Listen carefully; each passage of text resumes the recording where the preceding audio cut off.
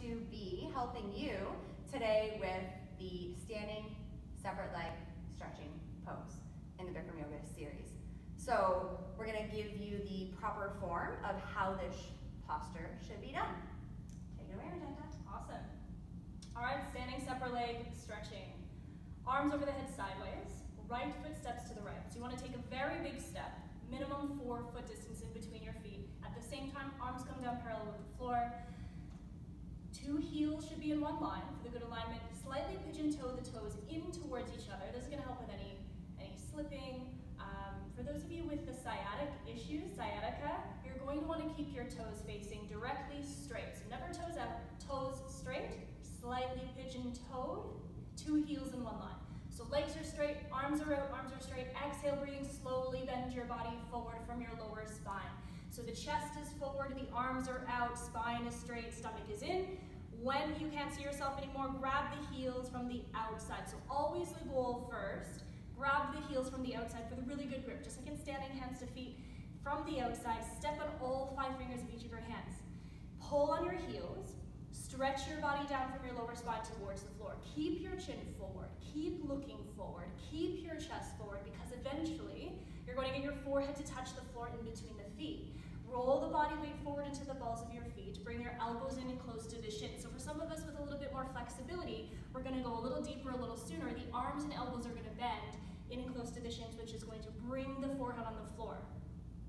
Standing separate leg stretching. So just to give you an idea as to what it looks like from the side, we're going to look at the knees, the legs being straight. We're going to look at alignment of the spine and how straight the spine and the upper body is. We're going to get a good idea as to where the shoulders and the chest are in this posture as well. And we're also going to give you that option that if you cannot physically grab your heels, we say it in the dialogue, you can grab the outsides of the feet. So it's a lot easier to see from the side.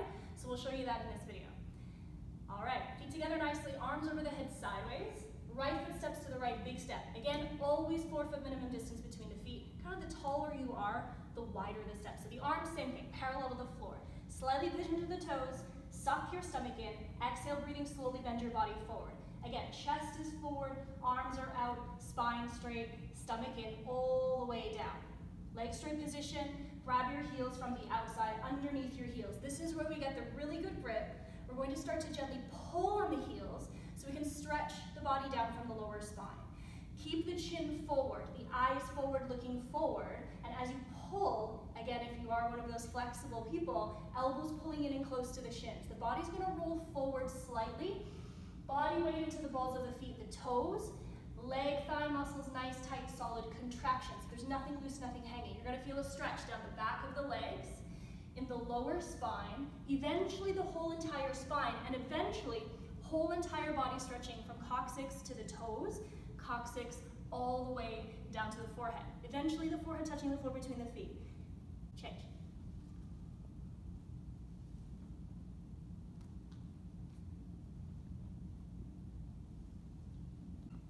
So Rebecca, now that you've practiced standing separate leg stretching, what's your most favorite part about that posture?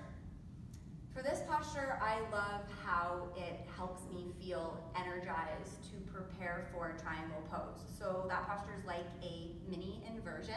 We don't do actual inversions in the practice, headstands, handstands, anything like this, but this is a great posture that simulates that blood flow to the brain. What do you like about this posture? I really enjoy practicing this posture because I love the sensation and feeling that I get down the backside of my body. So my legs, my hips, my entire spine. On any given day, when I do this posture in class, I can tell if how open or how tight my body is. So it's a really good indicator of where my body is at that day. Awesome.